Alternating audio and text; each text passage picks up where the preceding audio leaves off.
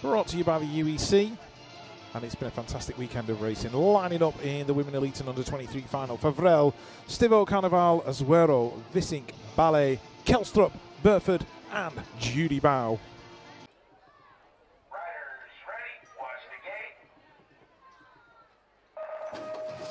It is go time for the women under-23 and elite. I'm expecting a big battle between Kelstrup and Bow into the first turn. Looks like Kelstrup's got the better of it. She's taking the whole shot. She's in there in one as Azuero in two. Where is Michelle Vissink? She's trying to work her way in. She's in there in four. Judy Bow in that third spot at the minute. Daughter Ballet in there in five. But Malin Kelstrup out of Denmark checking out. She's gone in this one, leading it into the final turn, showing the world number 2 of elite women a clean pair of wheels. This Danish rider's been absolutely on fire. She takes the win, Bow in 2. Looks like Azuero got the 3.